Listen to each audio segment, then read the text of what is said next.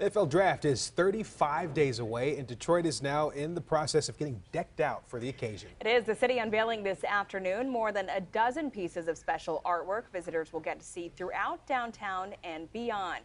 CBS Detroit's Andres Gutierrez is at the Huber Yard on the city's east side, where he spoke with the artists about the dual purpose of their eye-catching creations.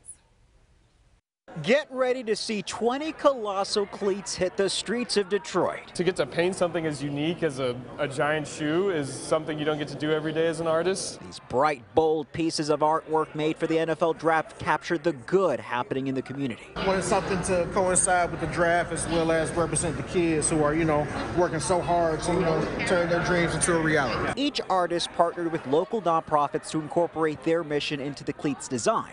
Trey Isaac chose the Children's Center. They do a lot of work that I like to describe as helping kids turn their trauma into triumph. That's something that I had to do as a child when I found art at the age of 16 in order to come up with ways to cope with the loss of my baby brother and my mother. Laura Medham did her cleat for the Girl Scouts of Southeast Michigan. One of my daughter's troop was one of them involved in it, so these handprints that you see on the cleat are from actual Girl Scouts. So, it would be great if the girls could see themselves represented in this cleat and part of the community in this exciting event. The cleats will be displayed in and around downtown Detroit leading up to the draft and then auctioned off to benefit the nonprofits shortly after the three-day event. The reputation for Detroit for so long has been a city of struggling, but now we're thriving. And so to see this, in order to create a high level of art, you have to be at a point where you're thriving. On Detroit's east side, Andres Gutierrez, CBS News, Detroit.